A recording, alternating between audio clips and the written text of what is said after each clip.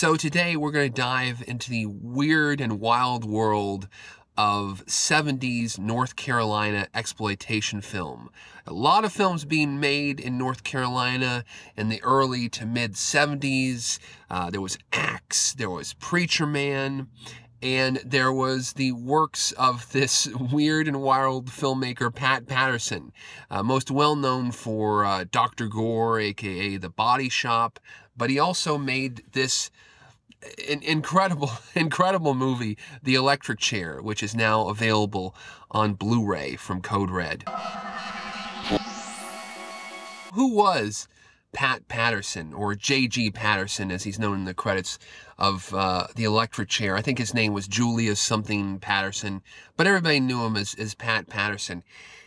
He was quite a character. I think he was a true eccentric. From what people talk about him, and I mean that in the best possible way, he sounds like a really great person. And even now, I mean, he died very young. He died when he was like 45. He looks a lot older than I think he really was. He died in like 1974. He died before The Electric Chair was actually finished, and his editor and assistant director finished the movie. After he died. Apparently he was ill when he was making The Electric Chair. But Patterson was an interesting character. He was, he'd done a lot of live magic, and then he got involved, I think in the 60s and the early 70s, with Herschel Gordon Lewis doing special effects on some of the later Herschel Gordon Lewis films, doing the Gore effects. And in the early 70s, he got involved in North Carolina filmmaking. Apparently North Carolina has such a rich history in 70s exploitation films. Apparently there was an early film, Preacher Man, which was shot in North Carolina like in 1970. And that kicked off like this whole group of filmmakers in the area making these little like drive-in movies. In the early 70s, I mean, there were only like 3 networks. I mean, it was not a lot of stuff going on. It was the drive-ins. Apparently, like in the Raleigh, Charlotte area, there were like half a dozen drive-ins. They would just play these movies, dusk to dawn type of things, you know. I mean, dusk to dawn drive-ins. I mean, the closest thing that we have to it these days is like a Joe Bob Briggs marathon on Shudder. But back in the day, I mean, that was a real thing, you know, and they would play these crazy movies like, I mean, Blood Feast and 2000 Maniacs and these little exploitation movies they would just play, and it was just amazing. You can make these movies and kind of tour around with them.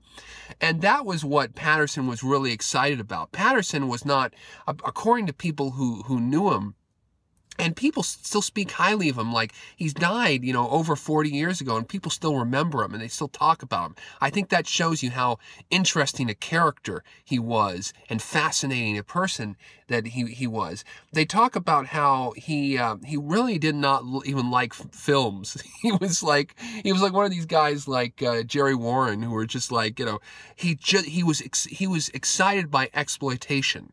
You know, these people, exploitation films.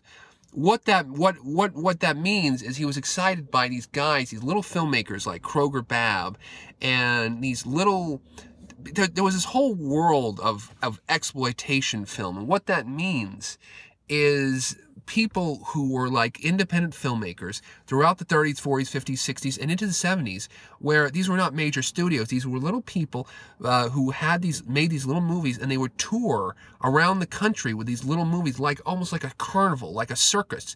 Like the circus comes to town, like a Kroger Babb movie would come to town, and you'd have they'd set up in churches or little, you know, meeting places, and they'd sell tickets to these shows, and they'd sell little pamphlets and stuff, hygiene films about babies being born and stuff. It was just a way to kind of socially acceptably show sex and violence veiled as an educational film. And so these people, these guys would go around throughout the country, and it started to develop in the 50s and the 60s with, like, you know, what we now know as exploitation movies, where they were getting more bold and they were showing sex and they were showing more violence and more sex, and that evolves into the Herschel Gordon Lewis's and the Dave Friedmans and the Doris Wishmans and the Something Weird video, the stuff you'd have in Something Weird video. video that goes in the 60s and the early 70s. And there were a lot of people in North Carolina who were doing this type of thing. You know, William Girdler, and all of these filmmakers. And Patterson was like, he told people that, you know, he wanted to be a millionaire. That's what he said. He's like, I want to be a millionaire. And I don't think Patterson was really into the college boys, because I mean, you know, there was this area in North Carolina. There was a lot of people who were kind of graduating from universities and from colleges in the area. People like Frederick Friedel, who went on to make Axe, which Patterson produced, and then he made another film, A Date with a Kidnapper, Kidnapped Co-ed, and you know. Frederick Friedel was a guy who idolized like Orson Welles, and there were other people coming out of the scene who were working with Patterson, and Patterson was working with them, like Worth Keeter, who went on to make a lot of direct-to-video movies and then work on the Power Rangers. And so I don't think Patterson was into these college boys. You know, he was like, he told people, I make movies for the working class. You know, I make it for the blue-collar workers who go to the drive-in and buy their ticket. And that's the type of film that he made. He made a movie, The Body Shop, Dr. Gore, you know, and which is a wild movie. And then he started working on this thing, The Electric Chair, which is, it was an obscure movie. The Electric Chair, for years and years and years, was, I think, difficult to find. I don't even know if it was ever released on VHS. Something Weird Video may have released it on VHS. Because, I mean, Something Weird Video, of course, the legendary video label, which was a champion of the grindhouse, the exploitation, the drive-in type of movie, got, you know, made deals with Doris Wishman and Dave Friedman, started releasing their movies, and released Axe on a DVD release. And I think they may have released The Electric Chair in VHS, but Axe, the first DVD release, I think that was when there was the first version of The Electric Chair. It was a version that was cut down. 17 minutes of the film were cut, and the guy who cut the 17 minutes out, there's an interview with him on the Electric Chair Blu-ray, which is now out on Code Red. And the Code Red is the Code Red Blu-ray is apparently the full uncut version. It's from a negative, and well, I don't know if it's from, I don't remember if Code Red said they had the original name, but it looks like it's from a negative. It looks beautiful. It really does look beautiful as the film. It's a weird movie. We got to talk about it, but it does look. It is a beautiful release, and the soundtrack is relatively, you know, spotless, and you know, as much as it can.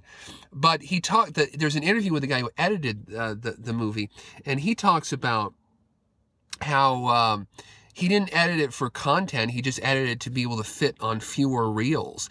Because he tells the story of, like, that's why movies were edited a lot. They would edit for television to just be able to fit in a time slot, and they were edited, you know, back in the days when you had film cans, you were shipping film cans around the country.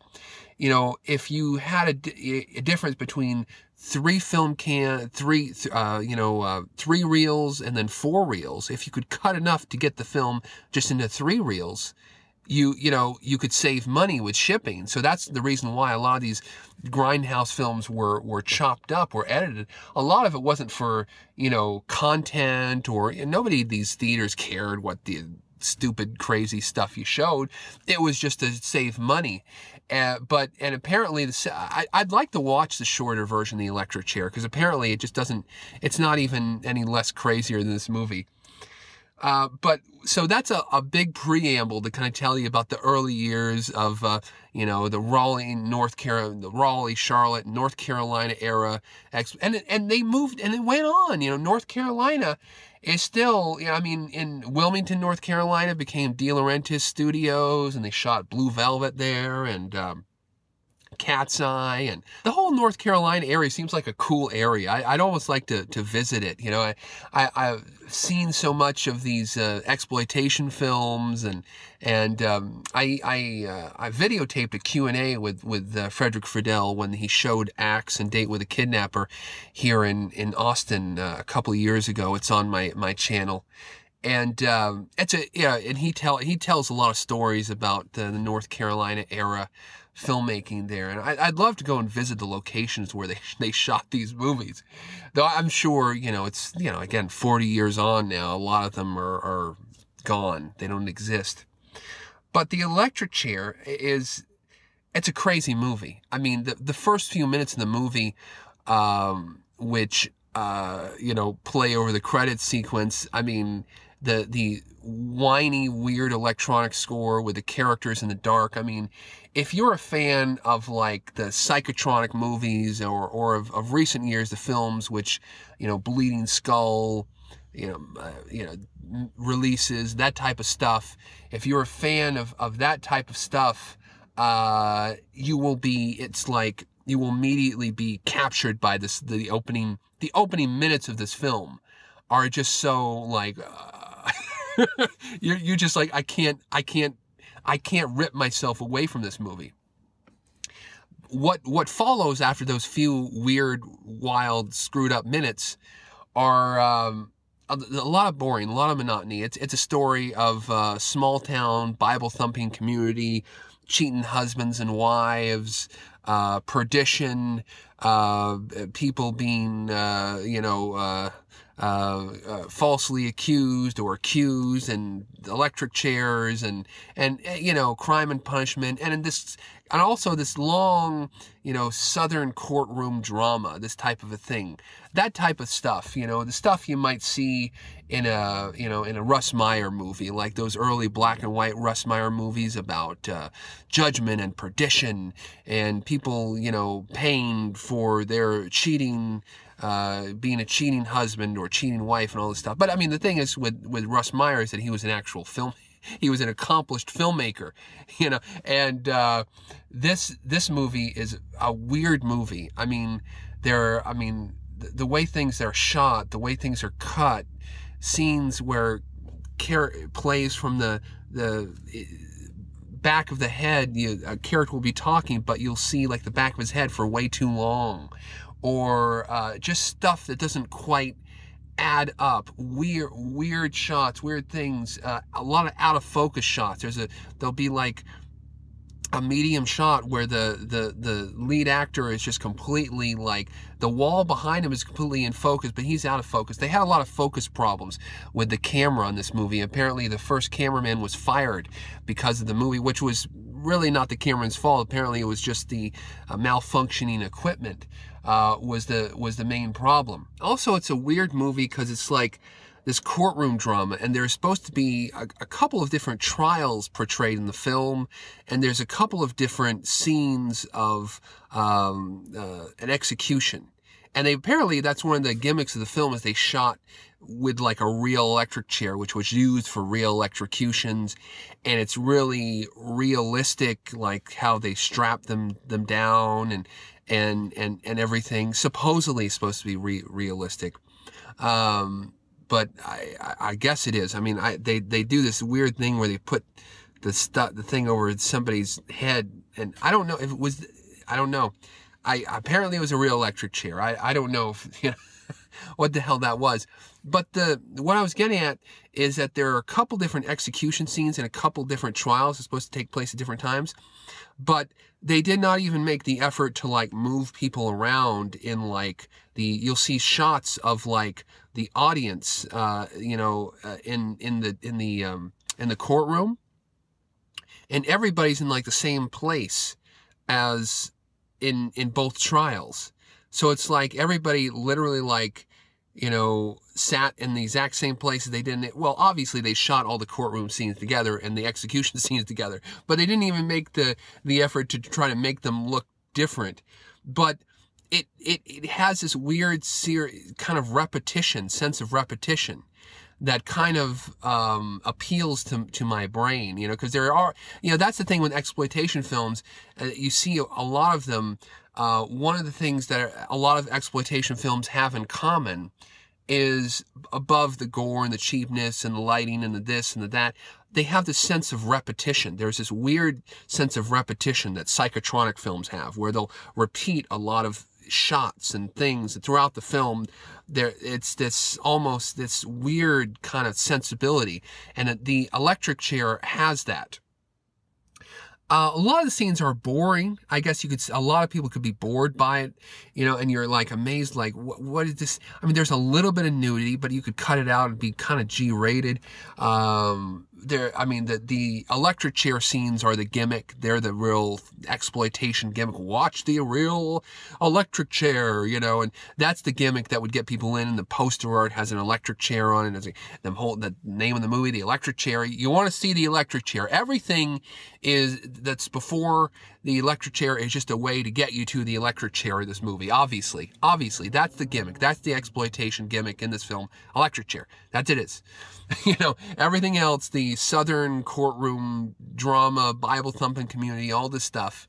You know, Russ Meyer was a great filmmaker, but did he have an electric chair? No. Did Patterson have an electric chair? Yes. It's an interesting movie to watch, and it has really great actors. The two main leads at the beginning of the film, I think she was Katie Cortez, and the other guy looks like Dean Stockwell, by the way. And he looks like Dean Stockwell. And then there's this one guy who's supposed to be like this crazy brother, and he looks a lot like Weird Paul. He looks a lot like this guy Weird Paul. He reminds me of Weird Paul, and it's a weird movie. It's just, if you love like something weird, imagine like a Herschel Gordon Lewis movie, but like without the gore, and he does it as a courtroom drama. It's like a Southern courtroom drama. You know, imagine like an exploitation movie without the exploitation at all. And you have that, but with some good actors. I mean, it seems like there was so many interesting good actors in the North Carolina community, because, I mean, that's another thing with Frederick Friedel, with Axe and Date with a Kidnapper.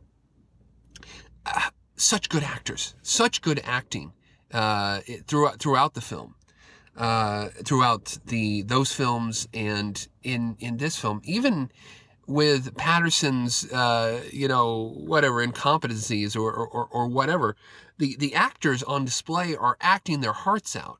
And I mean, the opening scenes of the film, I mean, after you get through that, as I said, the crazy opening, the opening scenes with that woman in her, kind of decrepit house, very blue collar, struck a very deep chord. Very interesting things, but I mean, a lot of boredom in the film. It's not blood feast. It's not ripping out tongues and everything. Though they do mention that her tongue was ripped out in the film, and I always wondered, is that a reference to Blood Feast? Who the hell knows? So, an interesting movie. The Blu-ray, as I said, picture quality is great. There's an interview with the guy who cut the film down, and he's talking about his life and his experiences in exploitation, or in the Raleigh or in the North Carolina film community. And there's an interview. There's not an interview, but there's a commentary track throughout the entire film with Worth Keeter and another guy who were production assistants who worked with Patterson on the film. They have a lot of stories. I'm only about 30 minutes into their commentary track, but it was so exciting. I mean, I watched this movie last night. I was just so energized by it. I'm like, I gotta do a video on it. It's so great. They have a lot of stories about Patterson, about how he was like a chain smoker, and he would just, have these pools of buckets of water they would dump all his cigarettes into. It smelled, and he was, I mean, the stories that they tell with Patterson are very interesting. He must have had quite a personality to have made that deep impression on people with his relatively brief time in the industry, and the fact that he died decades and decades ago. His movies live on. The Dr. Gore VHS is out there. The Dr. Gore DVD is out of print. But I want to get it now. I want to get it. And the electric chair now is a bright blue Blu-ray is out there. Hopefully Dr. Gore can be released on Blu-ray at some point. Who knows? Maybe Maybe you know, Bleeding Skull Video can do a restoration of it. Maybe AGFA can do a restoration of that here in Austin, and get that going. Get the, you know, bring out Worth Keeter and have him talk about, because I mean, you could talk about William Girdler. You can talk about, because I think William Girdler did the music on Dr. Gore. The guy who was, again, another Kentucky-based filmmaker who kind of made a few movies and then died in a crash. Incredible filmmaker of the Manitou and 3 on Me Hook and the Zebra Killer and you know all those movies.